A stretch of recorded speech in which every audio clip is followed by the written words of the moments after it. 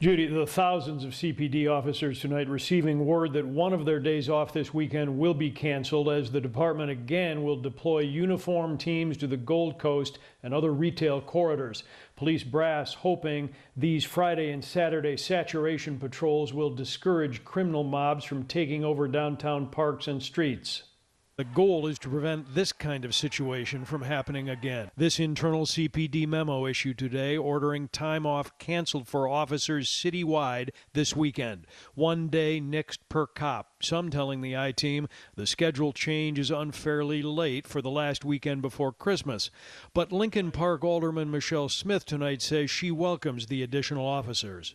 The Christmas time has actually traditionally been a time of somewhat elevated crime.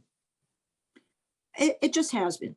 And therefore, it should be a time when more police are working. Smith tonight has sent out this community alert and tells the I-Team that CPD has pledged more officers to her 43rd Ward. Law enforcement resources and patrol vehicles will run with blue lights flashing. We asked for help, and we're today, the police department has offered us essentially over 50 additional officers helping us.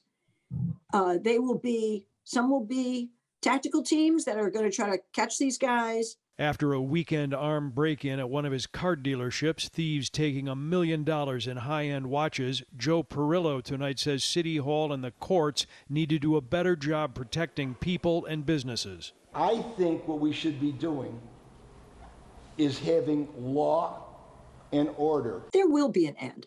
Our communities, we will come up with the strategies to fight crime. Alderman Smith tonight says the City Council has budgeted for a fully staffed police force and that it's up to CPD headquarters to accelerate hiring and fill those positions to help protect the public. Once that happens, and it won't be overnight, the schedule changes and regular cancellation of days off may subside. No word tonight from CPD as to why this weekend schedule change was done on a Wednesday. Ellen? Yeah. Hey, if you like that video, be sure to subscribe to our ABC7 Chicago YouTube channel.